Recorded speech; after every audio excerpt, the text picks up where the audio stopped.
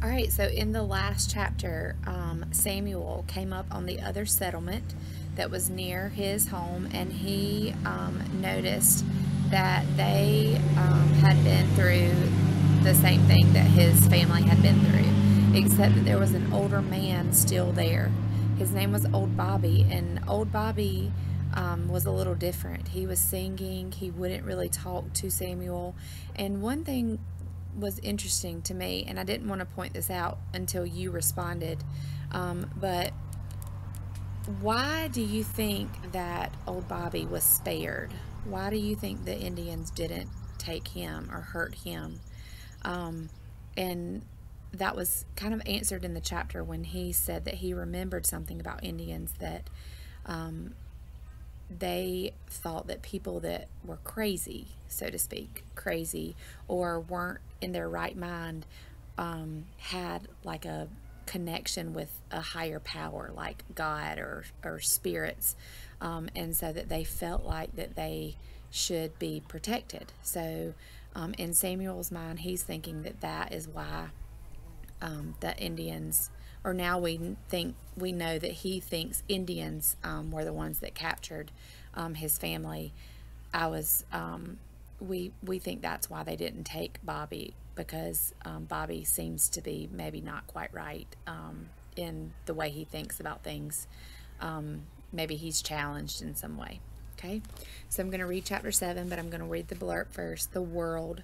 The war for independence very rapidly turned into something like a world war. Native Americans fought on both sides, and Spain got involved on the American side, or at least its navy did. Germany sent the mercenaries known as Hessians. The French were a staunch ally of the United States, with their navy keeping England from resupplying her troops and distracting it from the American navy. The English navy, in fact, was so preoccupied with the French that it could not focus on the American problem. Chapter 7. He had been running for 40 hours now. All right, 40 hours. 24 hours in a day, 40 hours. So almost 2 days he's been running through the woods, trying to chase down these tracks. Just as he left Draper's Crossing, he passed a cornfield that the attackers had tried to burn. Some ears of corn had been roasted. Hunger took him like a wolf, and he grabbed a half-dozen ears, jamming them in his clothing. He ate as he walked, letting the sweet corn juice slide down his throat and into his stomach. The hunger was so intense that eating the corn made his jaws ache. The food made his body demand water. He hadn't taken time to find a well or where one was. When he came to a small creek, he stopped to drink. The water was muddy where the creek crossed the trail, so he moved off into the thick underbrush 20 yards upstream to where the creek ran clear. He knelt to put his mouth to the water, and this act saved his life. His lips had no sooner touched the water than he heard men's voices. So he leaned down and put his lips towards the water to drink, and he said that saved his life. He heard voices. So when he leaned down to get the water, he was out of their sight. It was a native tongue, and they were loud and laughing. There were two of them. Had they come upon Samuel, they surely would have taken or killed him. Samuel kept his head near the ground. Through small holes in the brush, he could see them from the waist down. They wore leather leggings and high moccasins, and each carried a musket in one hand. He could see the butts hanging down at their sides, and either a coop stick or a killing lance in the other. Both of the men had fresh scalps hanging on the shafts they carried. Scalps, like the top part of your head. So it said that they scalped some of the people. Gosh, that's terrible, but they would scalp people and then take the skin that they cut off, and they would hang it kind of like a I don't know, like an offering, or like a medal almost, for a victory, a piece of victory. For the first time in his life, Samuel wanted to kill a man. The overwhelming rage that he had begun to feel while following his mother's small footprints as she'd been savagely jerked along a trail was like a hot knife in his brain. If there had only been one, he would have done it. but he carried no tomahawk. All he had was a skinning knife, and his rifle fired only one shot. After that, the one he didn't shoot would turn on him before he could reload. With only a knife to defend himself, he'd have almost no chance. So he waited until they were out of sight. Then, staying low and moving slowly, he went back to the trail. Why had the men come back? Whatever the reason, 2 men alone would not backtrack too far into potentially hostile country. If there were any kind of force after them, they would want to keep moving. So Samuel thought, maybe I'm getting close. He picked up the pace to a jog, but stayed well to the side of the trail on the edge of the thicker undergrowth in case he ran into any others. And again, this move saved his life. Clearings left by old beaver ponds were scattered through the forest. Some were small, an acre or two. Others were 30 or 40 acres.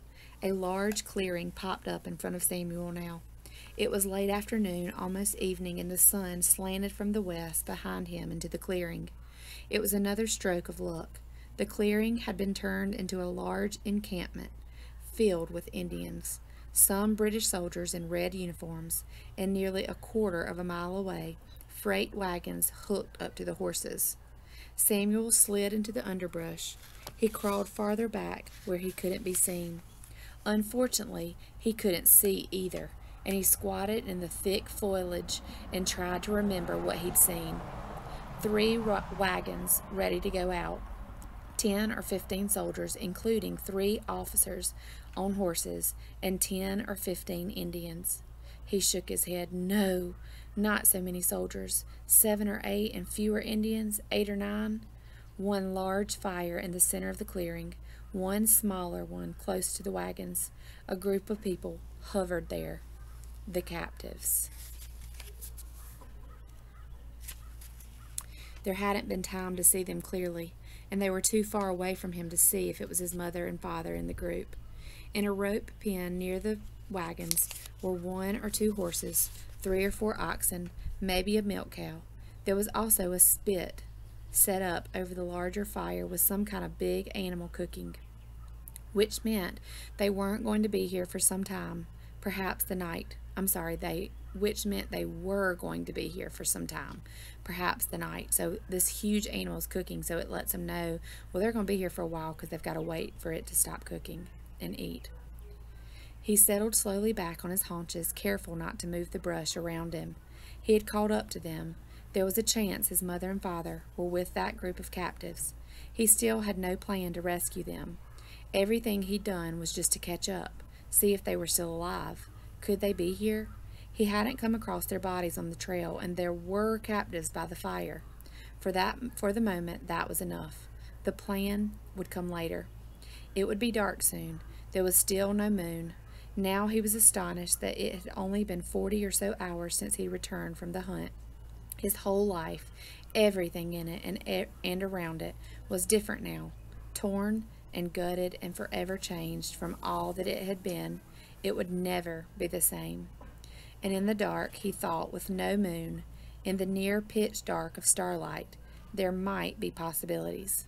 He had no plan, but it would be dark soon, and just then, as he settled back to wait and think on some way to get to the captives without being discovered, the whole world blew up. What do you think that means? The whole world blew up. What do you think just happened? I want you to write for your response. I want you to describe what you see in your head as I read the last part of this chapter. So he's in bushes, and he's far back under them. And when he looks out, I want you to give me a description of some of the things he sees. He sees Indians. He sees British soldiers. Tell me some of the other things that he saw.